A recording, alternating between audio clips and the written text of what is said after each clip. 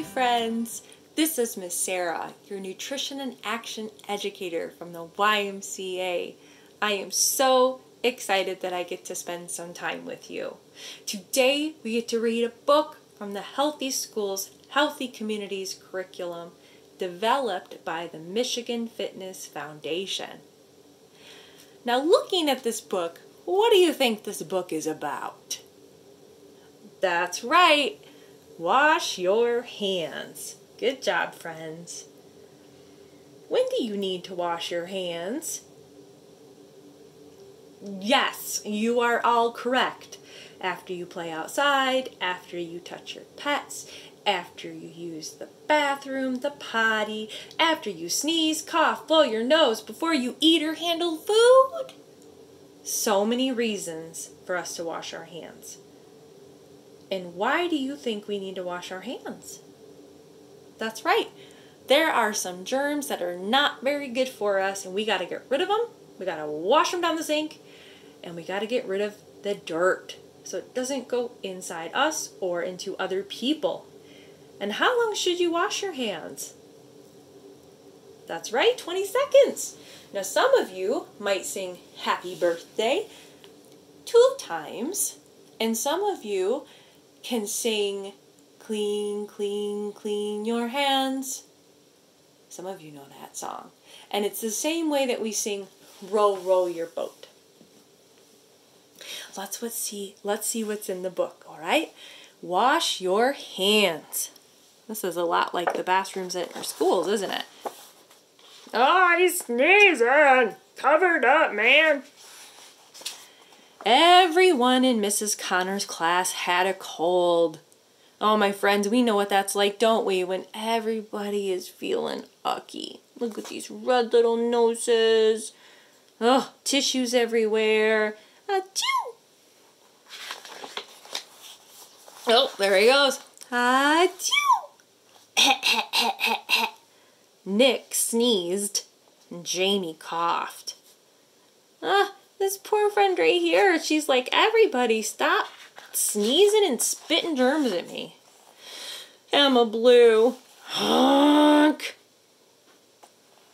We have a lot of germs in our classroom, said Mrs. Connor. People don't look like they feel very good, right? And a lot of times when we don't feel good, we should stay home. I do not see any germs, said Michael. Germs are too small to see, said Mrs. Connor, but germs are powerful and they can make you sick.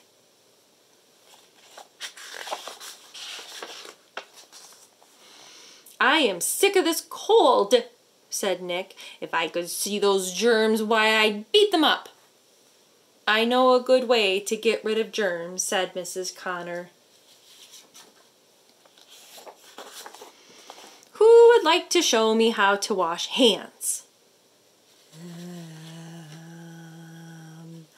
Nobody's really volunteering, are they?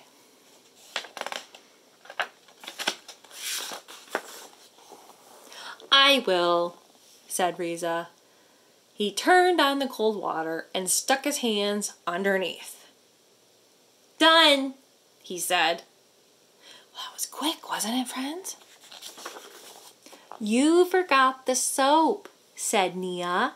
She pumped out a little soap and rinsed her hands. Done, she said. You both did a good job, said Mrs. Connor, but not a good enough job to get rid of germs.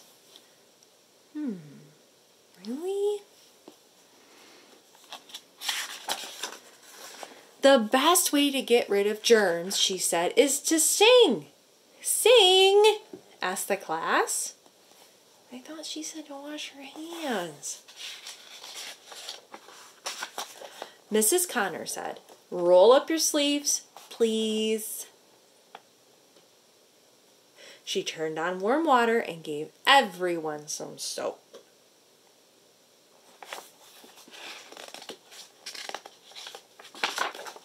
Then Mrs. Connor sang. Wash your hands with soap each time and remember this short rhyme. Let the water run real warm. Stop those germs from doing harm. Keep on washing, make it fun. Now you know just how it's done.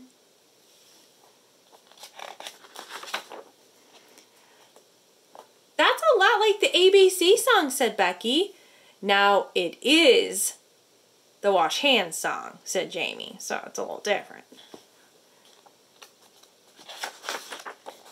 The first graders sang the wash hands song every time they washed their hands. Look at that mom, it's tired. She's washing her hands, soap and water. Soon everybody got better. I told you I could beat those germs, said Nick. That is right, friends. So, after reading our book, why do you think Mrs. Connor wanted the children to wash their hands? That's right. They had colds and there were germs on their hands. So remember, in order to keep us healthy, the number one thing we can do is wash our hands. Thank you so much, friends, and we will see you soon.